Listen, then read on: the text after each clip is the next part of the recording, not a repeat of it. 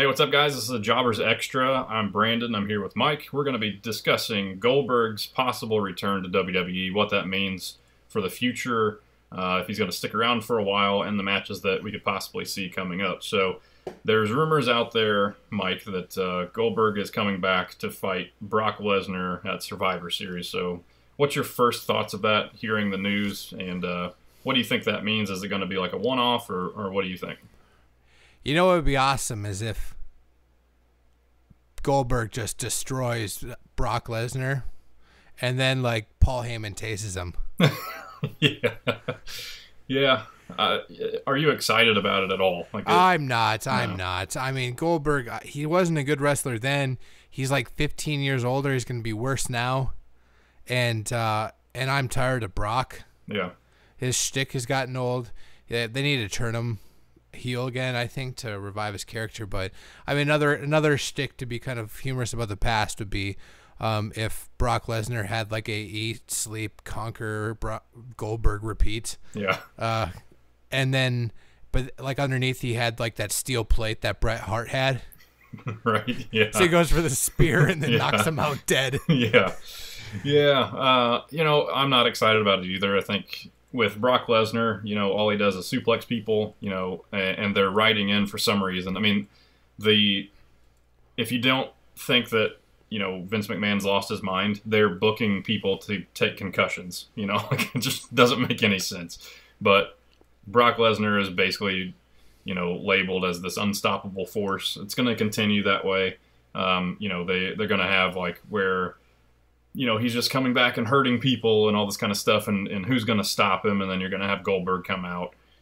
I'm one of those people that I'd never cared for Goldberg. His character's really stale and sour and whatever. It doesn't do anything for me, So him coming back, it's just another guy who left because he didn't get his way. You know what I mean? So it just doesn't. The nostalgia factor and stuff is kind of cool, but I never liked him in the first place. So no, you know what Vince needs to do is he just needs to pay CM Punk. There you go. Like that. Yeah. That's something that fans would care about. Like, but you had to go and fire the dude on his wedding day. Yeah. He had to treat his wife like crap, and he couldn't give a guy his WrestleMania match.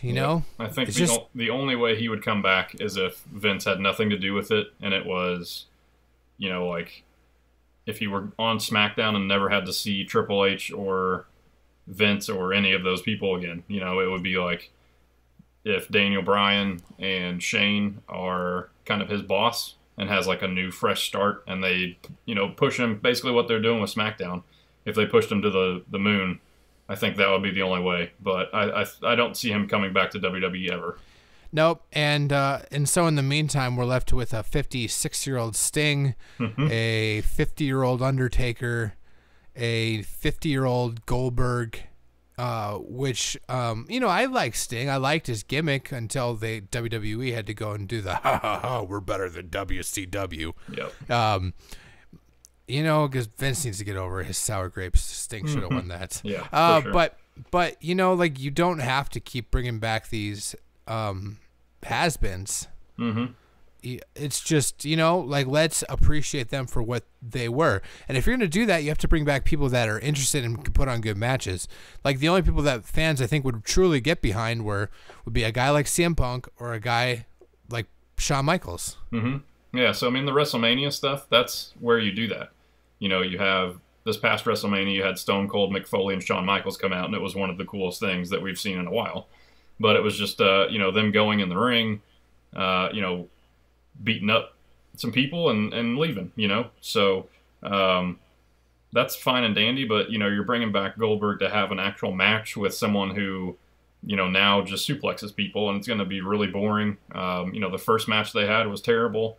It's, I don't know. I think you just need to leave Goldberg out of it and let him have his little shining moment on the video game, put him in the Hall of Fame if you want, and just be done with it. So, another rumor that's going around is Brock Lesnar Rock at WrestleMania. The Rock coming back is pretty cool.